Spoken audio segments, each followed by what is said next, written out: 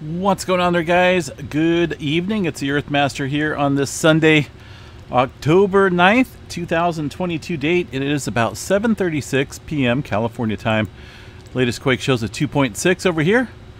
Right around the, looks like the Mediterranean area. Let's go ahead and check out some activity on the sun first. As far as solar weather activity goes, we did see an M flare kick up here just a little bit ago. A very small M flare, 1.1 to be exact.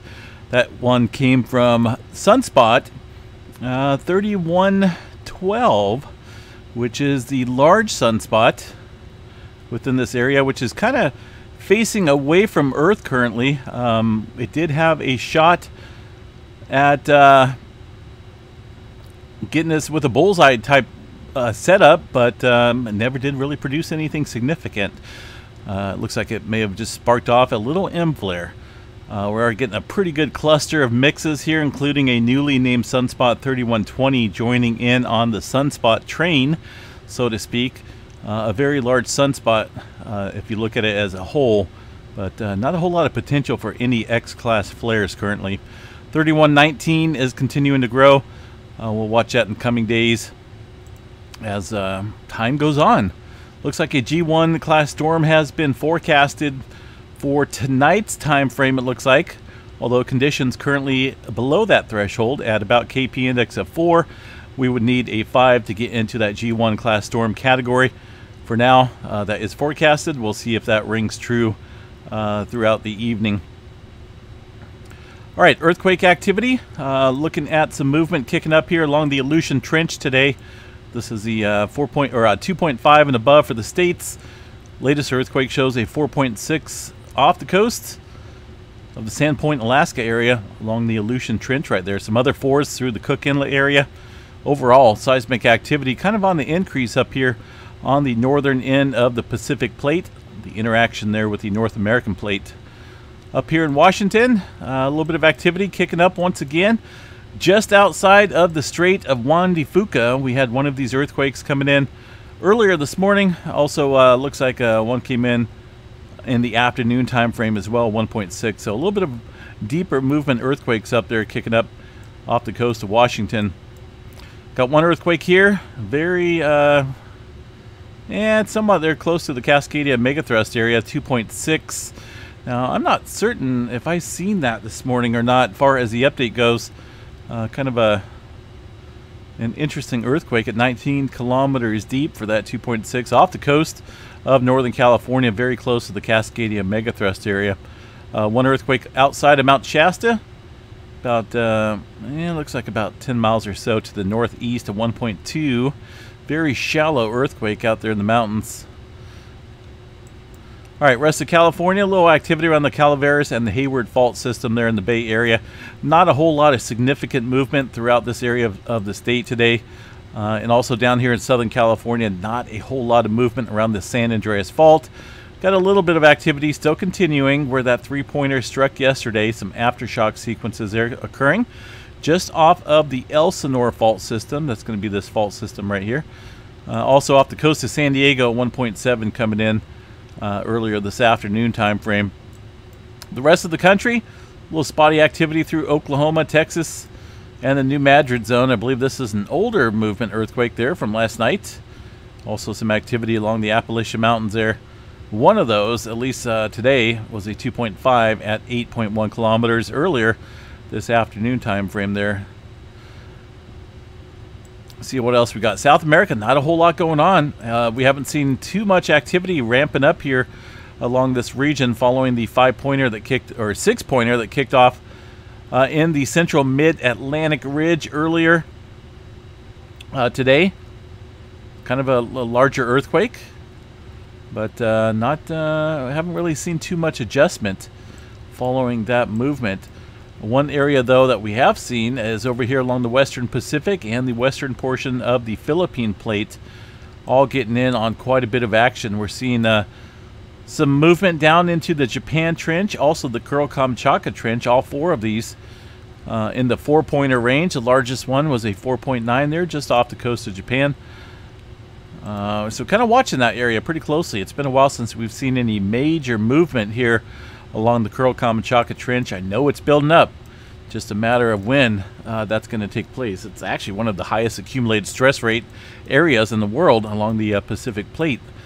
Okay, let's see down here around the Manila area. Looks like most of this movement here was from earlier this morning. Not a whole lot of renewed uptick there. One earthquake around the Papua New Guinea area, 5.4. That one kicking up earlier this afternoon time frame, about 10 kilometers. And there was a 5.0 earthquake there near Fiji. Very shallow earthquake though, up just kind of north of Fiji area at about 10 kilometers or so. And this movement down here around the Tonga area, some deeper activity, but that was from earlier this morning time frame. The Big Island, let's check out the Big Island, see what we got here in Hawaii as far as earthquake activity goes. A little bit of movement up in the Mauna Loa area once again, and also near Pahala. I'm going to go ahead and check out the hazard notification system here from the USGS in regards to the ongoing activity there at Kilauea and Mauna Loa. They're now doing daily updates on both those volcanoes. Of course, Kilauea, the eruption continues. All recent eruptive activity has been confined to the crater. It's been saying this for many months now. No significant changes have been observed at the summit or either rift zone. Go ahead and go down to the Mauna Loa area. Still sits at an advisory and a yellow aviation color code. Mauna Loa is currently not erupting, and there are no signs of an imminent eruption at this time. However, Mauna Loa continues to be in a state and height of unrest, as indicated by increased earthquake activity and inflation of the summit. And of course, they mentioned here about renewed input of magma kicking up down there about 2 to 5 miles below the surface. Looks like during the past 24 hours, HVO located over 3 dozen small magnitude below 3.0 earthquakes, 2 to 3 miles deep, and 4 to 5 miles beneath the upper elevation northwest flank of Mauna Loa. That's over the last 24 hours. Both of these regions have historically been seismically active during periods of unrest at Mauna Loa. So things still continuing there at on the Big Island. I do want to key up and look at the most recent seismograph station here in the area of the Big Island there at Mauna Loa. Let's see here. Stand by for just a second. And quite a bit of seismograph stations here in GPS measurements, but kind of want to get one of these here and see what we got for localized seismic activity. This is the last 24 hours of earthquake activity reported there at the Mauna Loa region. So looks like swarms still continuing there. Very localized earthquakes here and the very sharp, well-defined spikes. And no signs of harmonic tremor or anything like that. Doesn't look like the magnitudes are increasing or decreasing currently. They're just kind of staying the same as far as the magnitudes and the multitudes of quakes there around Mauna Loa. Definitely keep an eye on that. The tremor activity tonight along the Cascadia, well, we're just jumping up in numbers. Almost 1,000 epicenters tonight, or over the last 24 hours, I should say, the last UTC time. That's a lot of activity there, folks. Quite a bit. And it kind of looks like it's centered once again around the Oregon area. Although we are getting looks like they're filling in a little bit here in Northern California and up there around Seattle and Washington as well. But most of the tremor confined there to the Oregon area. And this has been an ongoing thing here for about a week or so now. And mostly confined to this area. We haven't really seen too much adjustment up here. Just a tremor. And basically what tremor is the Juan de Fuca plate here moving slowly underneath this area. Not up here where the locked area is. This is the locked area offshore. The Cascadia subduction zone itself sits offshore, about 50, 60 miles or so. But the tremor occurs down there underneath the land, underneath the Oregon at 35, 45 kilometers deep down there. And then, of course, it continues to go deeper into the mantle area. And, of course, you get into the volcanoes and whatnot further east here. But the tremor is definitely ramping up. I don't see any type of surface quakes going on. Sometimes we do see activity kicking up when we see this tremor activity kind of like on a large scale like we're seeing. But I'm not seeing any noticeable earthquake activity up here at the surface levels, but it's something to watch, keep in mind here in the coming days. But that's a lot of tremor activity for one day. Almost 1,000 epicenters of tremor. That's something you would see maybe over a couple day time span. But things are kicking up.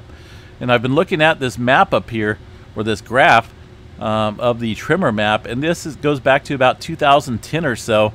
And hopefully you guys can see that. We'll make it a little bit larger there so you guys can see. Just if you look at these intervals, it looks like we have periods of about a year or so where we see major increase in tremor, and it goes down a little bit, mellows, and kicks back up.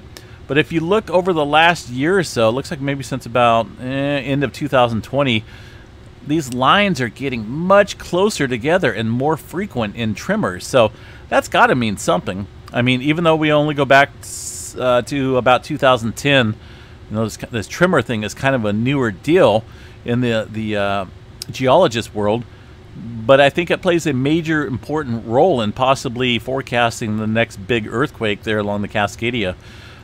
These tremor events are getting awfully close in the sequence here. Not quite a year time span at all in between these, and now we're getting another one. When the last one was just earlier this year, or halfway, almost halfway through the year, things are definitely kicking up. I kind of want to bring up the last. Look at this. This kind of brings it down a little bit more.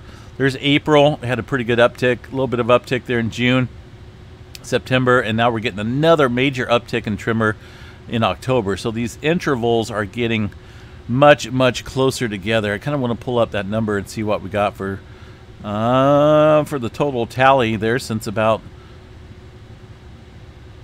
when did I kick that up? Oh, towards the end of December up until right now. So looks like about 10 months or so. This is a well-defined image here of the Cascadia subduction zone. Almost the entire area is covered with tremor, and it's 44,499 epicenters of tremor along the Cascadia subduction zone in that time. And we could probably go back and look at certain dates compared to the years past, but we already know, looking at these graphs up here on that on the all data map here, that we're getting much closer and more numerous in the tremor department. But that is the Cascadia, a well-defined image of it. That's some down dip activity. Let's see here. Kind of gives you the image of the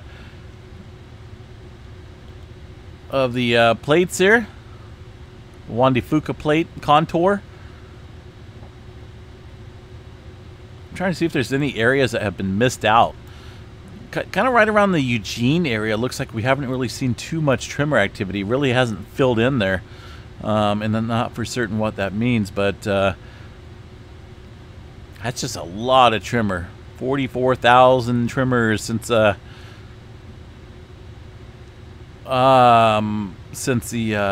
why does this say 2009 up here? I know we kicked in this, right?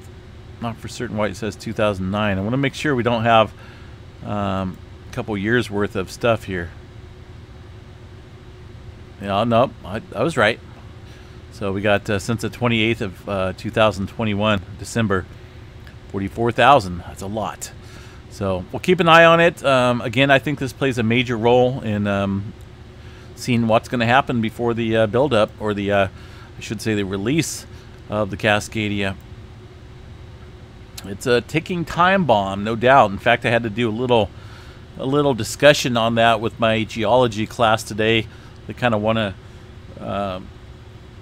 us to write up an essay and report about the next potential disaster in the United States as far as economic loss goes, and loss of life, and you know, the repair time of how long it's going to take to recover from a major earthquake or a tsunami or a volcanic eruption. And my topic was on the Cascadia subduction zone. I wrote up a pretty nice essay on it, and discussed all the possibilities and scenarios and the outcome. It's definitely been a hot topic of mine for a little while. Been watching this Cascadia for quite a long time. Who knows when it's going to blow or when it's going to pop? I say blow because it's gonna be like a big volcanic eruption, but without all the smoke and stuff. But it's gonna release quite a bit of energy. 9.0, 9.2. You know, they're still not 100% certain on the magnitude range that happened back in 1700, but it's between 9.0 and 9.2. And when that happens again, it's going to be a big deal here, folks. Definitely going to be a big deal. So, kind of wrote towards the end of the essay on what to do, how to be prepared. You live along the Oregon coast, Northern California coastline. It's something that's in the future. In fact, the odds are a 1 in 8. That's a pretty good shot. 1 in 8 of this thing within the next 50 years producing a full rupture, a megaquake along the Cascadia. So that the odds are actually pretty darn good that we will see this thing potentially rupture in our lifetime. Who knows when it's going to be? All I know is we better be prepared. People live along the coastline.